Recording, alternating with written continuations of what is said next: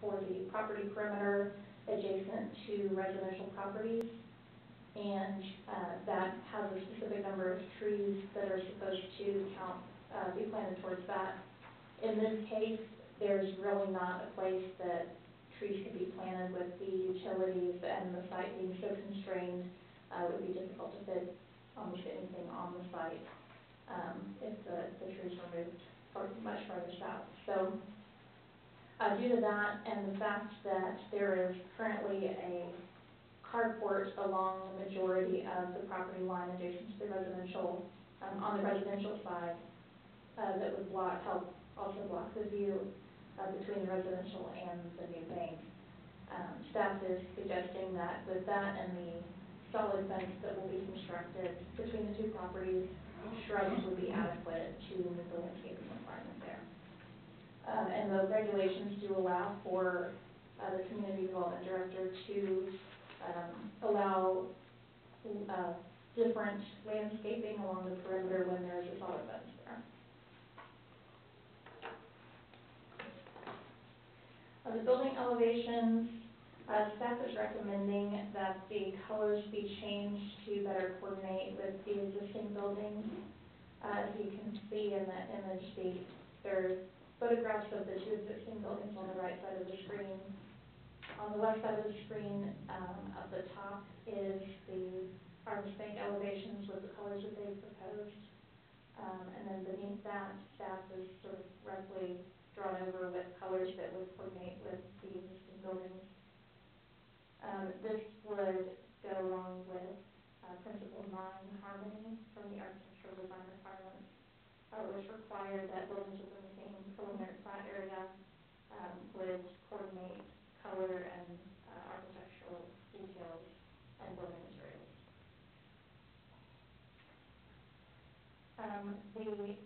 It's not shown on the screen here, but the elevations also indicate marketing banners on three sides of the building.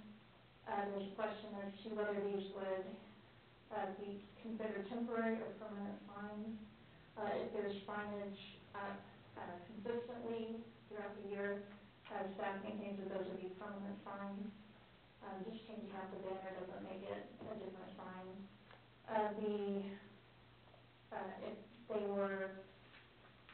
If there was downtime to have those meet the definition of temporary, staff wants to know how the structures that are actually attached to the building that would have these signs on them, how that would look when there were no signs up.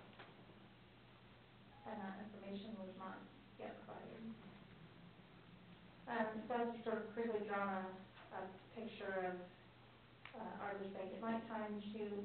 This is with the colors proposed by Artist and the red LED lighting proposed by Artist to give an idea of how that might look.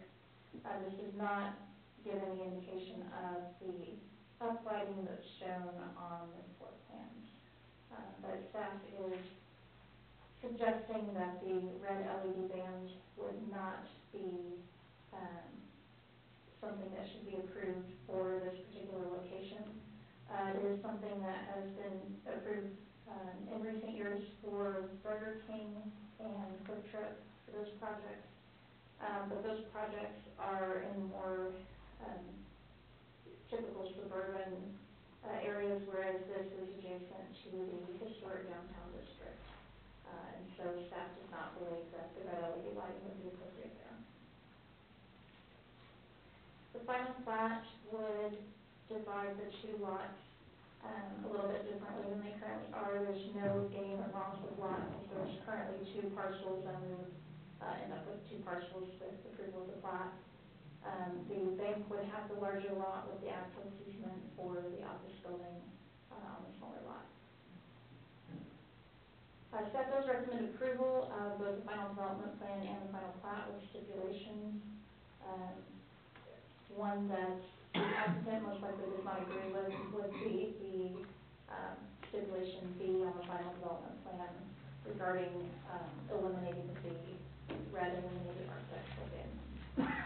Are there any questions for staff?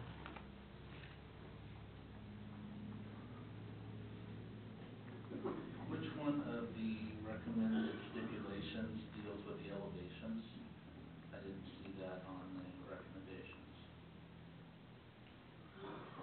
Doing the color change for the materials, that was not stipulated. Staff does recommend that it That would be something we coordinate, could but stipulate then. you can certainly add a stipulation for that.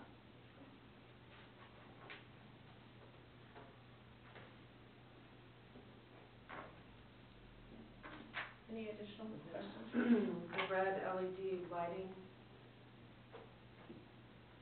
does that go against the design standards, or is that kind of open for interpretation? The design standards don't specifically address LED light banding. The draft sign regulations that we looked at earlier this year had a section that addressed that and said that it should not be, basically said it's not allowed unless it's approved by the planning commission as part of an overall architectural theme for the development. In this case, we have two existing buildings that don't have it, so I wouldn't think that it would be approved as a theme for this particular development. Again, that is just the draft regulations. And I apologize, but could you talk about the tree, and then I think you said the northwest corner. Can you talk about that just briefly again? Yeah, looking on the screen, the large green circle at the upper left is the tree we're talking about. There is a power pole that is currently located in a spot that would be right directly in the middle of that driveway that exits onto Sycamore. Okay. So that power pole has got to move either north or south. My understanding from speaking with staff at Gardner Energy is that it would be less expensive to move that pole to the north and take out the tree than it would be to move the pole to the south. I don't fully understand the reason behind that, but that was what I was told by them. The estimate of the cost difference, I don't recall off the top of my head, but it was maybe in the neighborhood of $1,000 somewhere. In planning staff's opinion, that tree has a value that would be more than that. We've done a lot of planning studies and things on the value of trees, and people overlook the fact that there's a monetary value that goes along with that, because mostly we think of them as just an aesthetic value, but they do a lot for the environment and for shading, and they serve a lot of different purposes that people don't usually actually take the time to figure out the monetary value. So an older tree, granted it's more towards the end of its lifespan, but because it's a large tree, it would have a pretty high value. Okay. But I do not know I don't know the value of it. I'm speculating that it would be more than the cost difference. Thank you. And this is an existing pole that needs to be moved? Correct. Yeah, the alley, the new driveway on the Sycamore would line up with the alley across the street. But because it's wider, the way it comes out, there's a power pole that, from the line that runs down the alley on the other side, and then the line that comes up Sycamore, that's where it crosses there. I don't know if you can see exactly, but the new driveway would be there, right across the alley. You can kind of see on the aerial photo, there's a pole right there. And that would actually be right in the middle of the new alley. The south lane of the exit is what lines up with the alley.